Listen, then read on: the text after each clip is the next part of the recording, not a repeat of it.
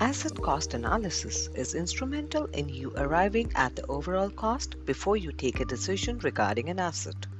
It lets you consider the actual value of an asset and helps you determine the ROI of a project involving that asset. JD Edwards understands its importance to you and has come up with an even more user-friendly interface for you to determine your asset cost.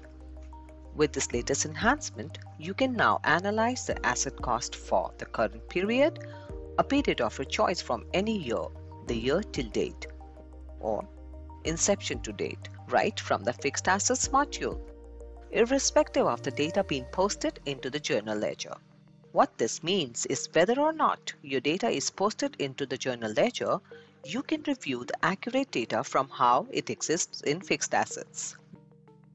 This enhancement also gives you the flexibility to review asset ledger details for posted or even unposted transactions for a desired period.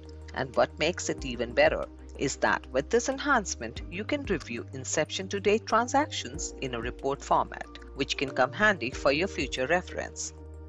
Then why wait? Contact us at Oracle JD Edwards to upgrade to this robust enhancement for your fixed assets module and have an improved user experience.